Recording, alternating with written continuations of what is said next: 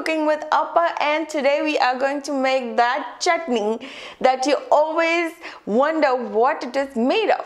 Whenever you go to a South Indian restaurant, you know there is a coconut chutney, you know there's a green chutney, but what is that red chutney made of? So today we are going to see how to make that red chutney. So welcome to Some Things Cooking with Alpa, and we are going to make the red chutney. So let's see what we're going to need to make that chutney. We're going to need onions. I've taken just one onion which I've diced up. I've taken 2 tomatoes which I have again diced up. Urad dal, cumin seeds, mustard seeds, curry patta, pinch of haldi, tamarind pulp, and 2 red chilies. And also we're going to need salt. Little bit of oil, and we are set. So let's begin with the process. It's very simple. I've already taken some oil in a pan. I'm just going to heat it up.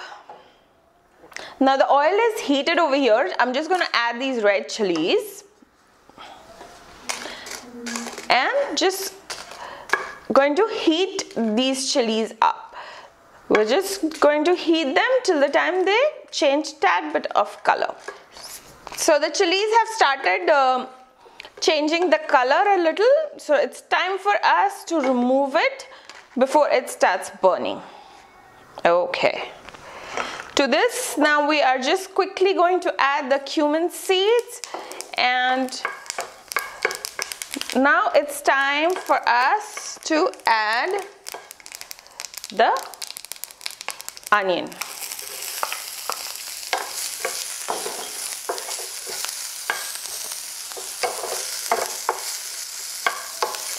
Now we're gonna just cook this till the time the onions are halfway cooked. So let's get back together once the onions are halfway there. So the onions are halfway cooked. Now it's time for us to add the tomato.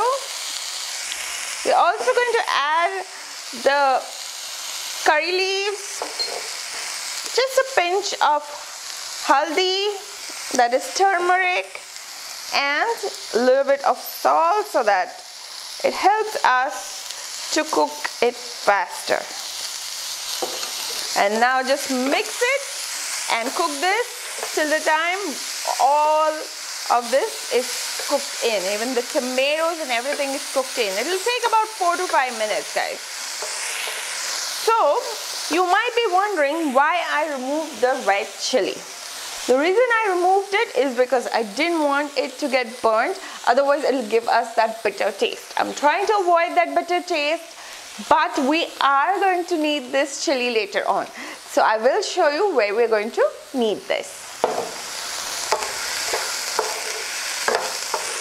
Okay, so let's look at it. I had covered it up with a lid so that it cooks a little faster. It's been about 6 to 7 minutes, and the tomatoes and the onions are cooked in. The raw smell and taste of the tomato would have disappeared by now. Now it's time to add some tamarind. It's gonna give that sour taste. If the tomatoes are too sour, if they don't have any sweetness, then taste the tomato before you make this and before you add the tamarind. So these were not that sour, so I'm just going to add tad bit of tamarind juice, and that should be enough for me. And this is now nicely cooked in. Just let the tamarind juice get mixed in. Now I'm going to turn off the flame and move this mix into my mixer grinder. Now remember, guys, I'm just removing it. I'm not grinding it. You should never grind anything which is this hot.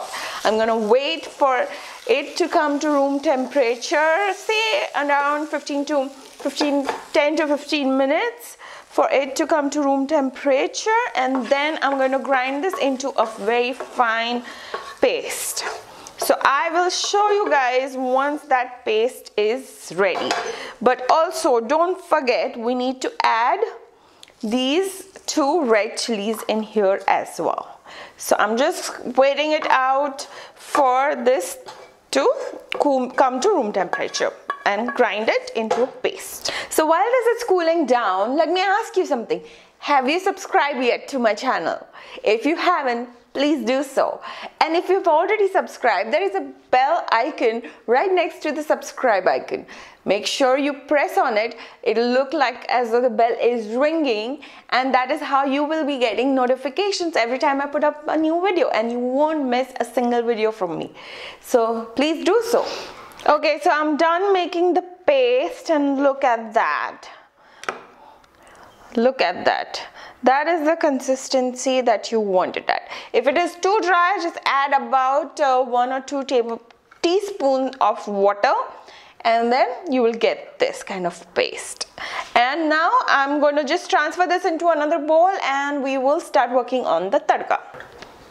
So I've transferred the chutney into a bowl, and now it's time for us to start with the tempering. I've already put some oil in a pan, and to that I'm going to add the urad dal, and I'm going to wait till the time the oil starts getting heated up and there is a change in the color of the urad dal. Okay, so the color is already changing. I'm going to add the mustard seeds, and once they start popping, I'm going to turn off the flame and add this to our chutney.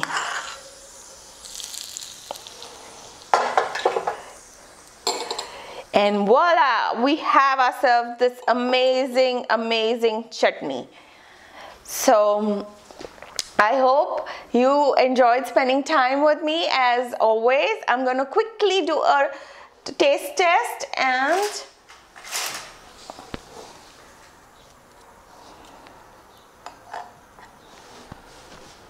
I'm just taking a little bit.